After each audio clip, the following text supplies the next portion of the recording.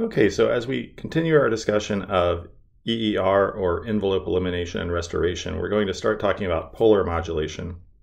So first, let's look at generic vector modulation. This is where we have some information-bearing signal that we represent as a Cartesian symbol. In other words, our modulating signal is represented by some I of t plus jq of t. And this is, of course, randomly modulated information. And generally, we have a few of these that we use in communications, such as QAM, QPSK, or OFDM, to name a few. So here we're modulating the carrier waveform, which we're representing by this E j omega t. So if we convert this to polar, we just need to do a vector transformation from the Cartesian coordinate system to the polar coordinate system. So in the polar coordinate system, A of t, the amplitude vector, is equal to the square root of the sum of the squares of the Cartesian components I and q. And phi of t, the phase modulated vector, is equal to the inverse tangent of q over I. We can represent this graphically. So here we have a vector represented as the sum of I of t and q of t. Here we can see that we can represent that Cartesian vector in I of t and q of t as A of t with an angle of phi of t.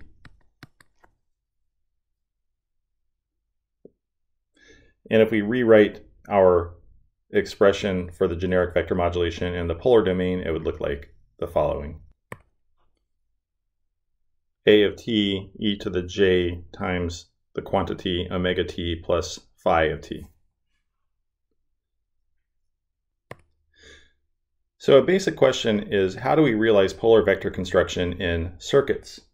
So let's look at a signal that has maybe some amplitude modulation and phase modulation in it. If a circuit has amplitude modulation, it will have an envelope.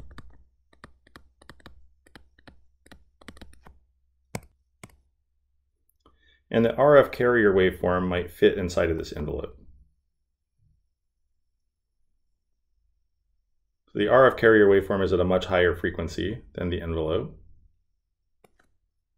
And if there's phase modulation, we can have things like phase transitions where there's a phase change whenever we have a zero crossing of the envelope. Now, phase modulation can also show as really subtle shifts in where the edge of, or the zero crossing of, one of these carrier waveforms happens.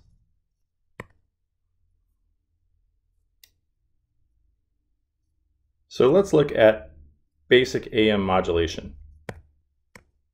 So here our AM modulated signal, S of t, is equal to 1 plus m of t times c of t, where 1 plus m of t is the modulation or information waveform, and c of t is the carrier waveform. So here I've got a sine wave doing the modulation, am cosine omega d of t, and the carrier waveform is a cosine omega c of t. We'll assume that the data waveform has a bandwidth that's much smaller than the carrier waveform. Another way to state that is that the period of the data waveform is longer than the period of the carrier waveform.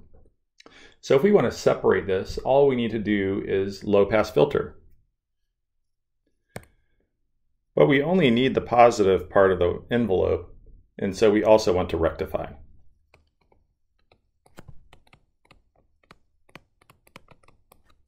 So let's look at a basic circuit that can do this signal separation of just the amplitude or envelope component.